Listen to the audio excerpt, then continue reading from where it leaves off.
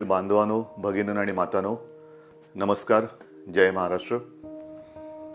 आज आपण आपल्या धैर्याचं, जिद्दीचं आणि निश्चयाचं एक अद्भुत दर्शन घडवलेलं आहात आणि त्याच्याबद्दल सर्वप्रथम मी आपल्याला धन्यवाद देतो. ही जिद्द आणि हा निश्चय मी पहिल्या दिवसापासून म्हणतोय की विश्वास, जिद्द, निश्चय, संयम ह्या गोष्टी एकदा आपल्याकडे असल्या, आत्मविश्वास असला की समोर संकट कोणतेही असो त्याच्यावरती मात केल्याशिवाय आपण राहणार नाही.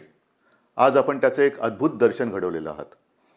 मला कल्पना आहे ही आपल्यावरती लादली गेलेली एक परिस्थिती आहे आणि ही परिस्थिती ही निसर्गाने लादली असं आपण म्हणतो. त्याच्यावरती नंतर मतमतांतरे येतीलही.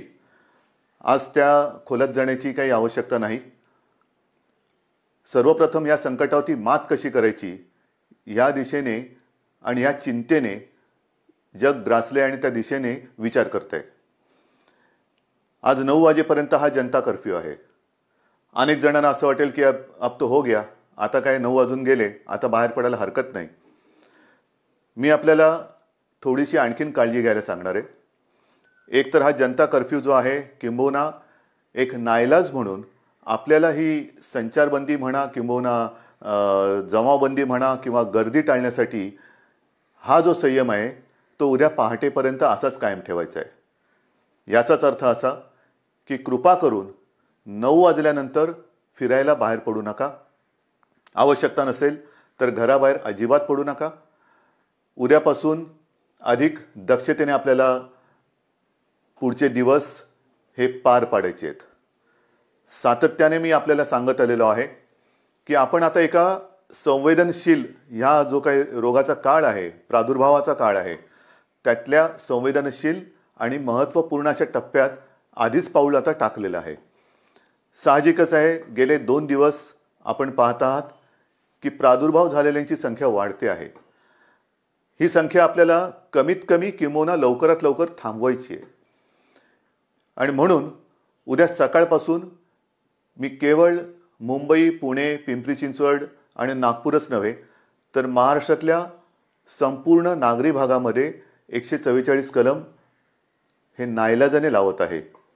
याचाच अर्थ असा की कृपा करून 5 पेक्षा अधिक जण एकत्रित येऊ नका, गर्दी करू नका, टोळक्यानी किंवा ग्रुपनी कुठे फिरू नका, सहज म्हणून फिरायला जाऊ नका, आवश्यकता नसेल तर आपल्या घराबाहेर पडू नका.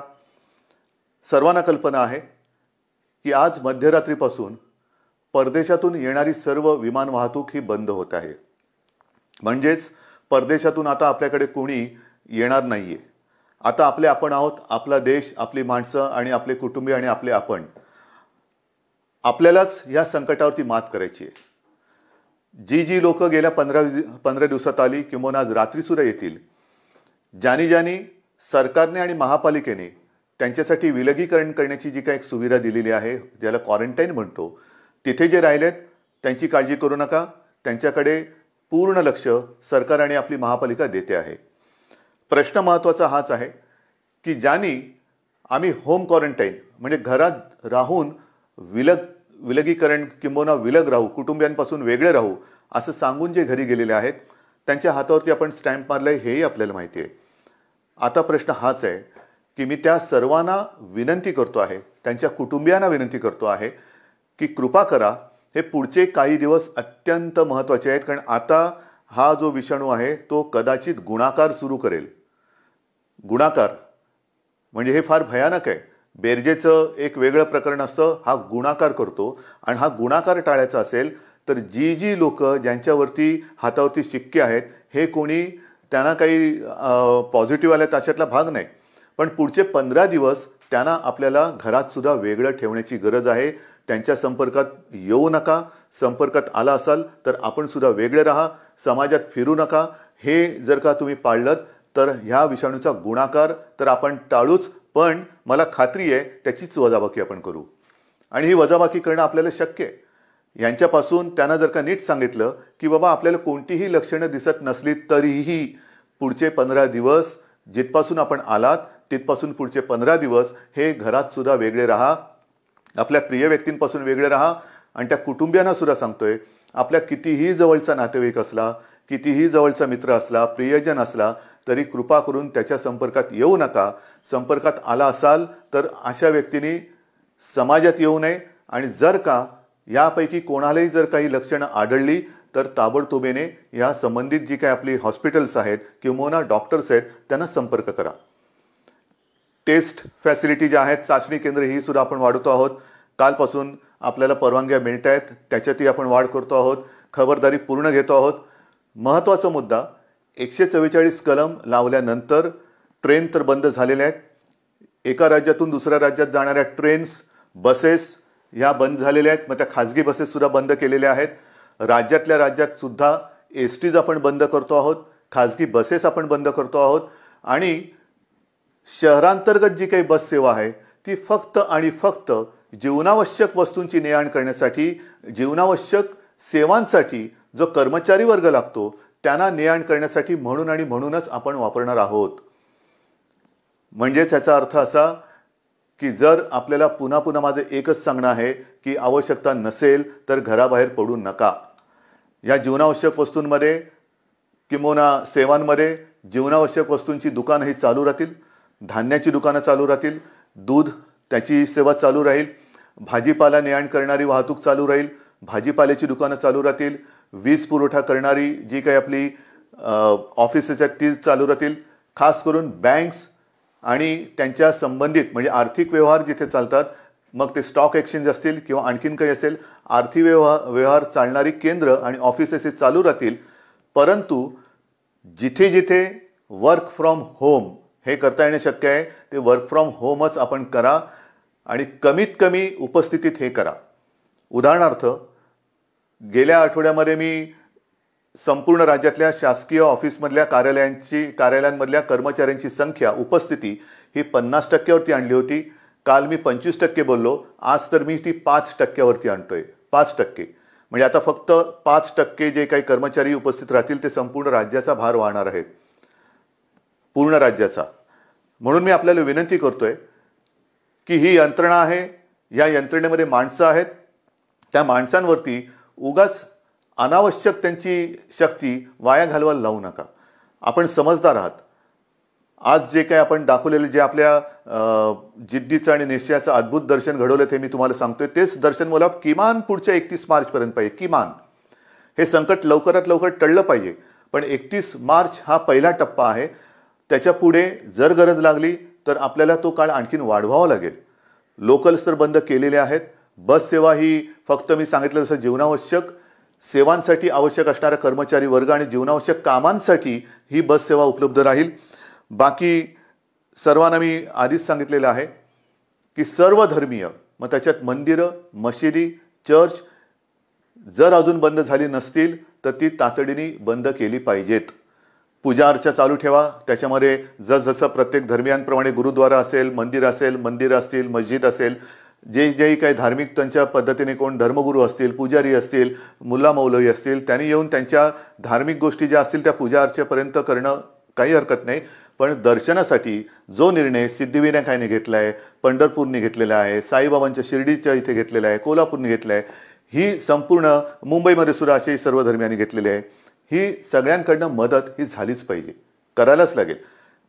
अनेक जण म्हणतात की बाबा आमच्या तळहातावरती पोट आहे त्याचं काय करायचं. त्याही बाबतीत मी सांगितलेलं आहे की हे संकट हे विश्वव्यापी आहे.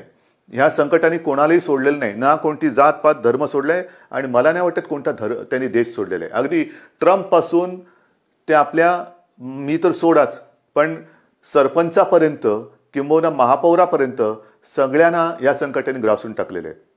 म्हणून याच्यात माणुसकीची आवश्यकता आहे. जे उद्योगधंदे आपल्याला नाईलाज म्हणून बंद ठेवावे लागत आहेत त्या सर्व कामगारांना मी विनंती करतोय की कृपा करून आपणच आमच्या अर्थव्यवस्थेचा पाठकणा आहात. देश कशावरती चालतो, एक शेतकरी आहे, जवान आहे, कामगार आहे आणि कामगार हा आपल्या अर्थव्यवस्थेचा पाठकणा आहे. हा पाठकणा आहे म्हटल्यानंतर त्यांना जपणं हे जसं सरकारचं काम आहे तसंच त्या कारखान्यांच्या मालकांचं किंवा कंपनीच्या मालकांचं सुद्धा काम आहे. कृपा करून या सगळ्या संकटात पुन्हा सांगतो, माणुसकी सोडू नका. त्यांना किमान वेतन हे चालू ठेवा. जीवनावश्यक वस्तूंचा साठा अजिबात करू नका, काही आवश्यकता नाही. ती दुकानं नेहमी उघडी राहतील आणि त्याच्यामध्ये ज्या काही वेळेला अन्न धान्य किंवा औषधं यांचा पुरवठा जो काही करायचा आहे ते करण्यासाठी सरकारची यंत्रणा सज्ज आहे. आपल्याकडे या सगळ्या गोष्टींचा पुरेसा साठा आहे. म्हणून उगाचच गर्दी करून घरात काही साठवून ठेवण्याची अजिबात गरज नाही आहे, अजिबात गरज नाही आहे. हे इतर सुद्धा जे मी तुम्हाला सांगितलेलं आहे की बाबा शाळा असतील, आता शाळांबद्दल सुद्धा निर्णय घेतलेला आहे. SSCच्या परीक्षा सुद्धा आपण आता एक पेपर राहिले तोही पुढे ढकललेला आहे. एकूणच आपल्याला जे मी पुन्हा पुन्हा सांगत होतो की अत्यंत महत्त्वाच्या टप्प्यात आपण जात आहोत, ते आता आपण आलेलो आहोत. हा सगळ्यात कठीण काळ आपला सुरू झालेला आहे. जो विषाणू जगभरामध्ये 3-4 आठवड्यात गुणाकार करतो, तो गुणाकाराचा काळ हा सुरू झालेला आहे. आणि मला खात्री आहे जी जिद्द तुम्ही आज दाखवलेली आहे त्या जिद्दीने त्याला तर आपण गुणाकार करू देणार नाहीच, पण मला खात्री आहे आपण त्या विषाणूचीच वजाबाकी करून टाकू. चला, तुम्ही सगळे सज्ज आहात. आजपर्यंत जे आम्ही तुम्हाला सांगितलं, सरकार म्हणून तुम्हाला सांगितलं, तुम्ही मदत केलेली आहे.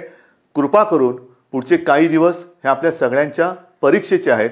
म्हणजे शाळेच्या परीक्षा पुढे ढकलल्या असल्या तरी सगळ्यांच्या परीक्षेचा काळ सुरू झालेला आहे. ही परीक्षा पुढे ढकलता येणार नाही. ही इथल्या इथेच आपल्याला त्याच्या पेपरचं किंबहुना त्याची उत्तरही इथेच देऊन हे एकदाच सगळं संकट हे साफ करून टाकायचे.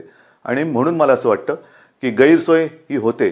आज सुद्धा जी काय मुंबई बघतोय चित्रवाणीवरती संपूर्ण राज्याचं आणि देशाचं मी दृश्य बघतोय, हे आपल्याला पाहवत नाहीये, अजिबात नाहीये.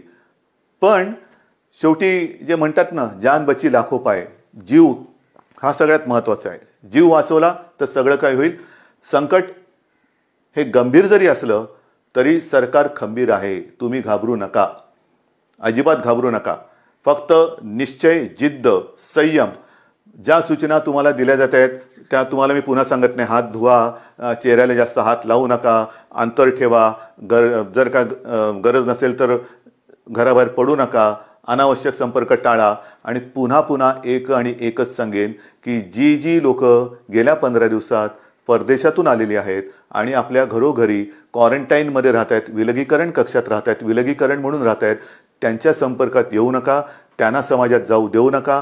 त्यांच्या संपर्कात आला असाल तर आपण सुद्धा समाजात फिरू नका. आणि जर कोणाला लक्षणं काही आढळली तर ताबडतोबीने आपल्या डॉक्टरना संपर्क करा. जय हिंद, जय महाराष्ट्र.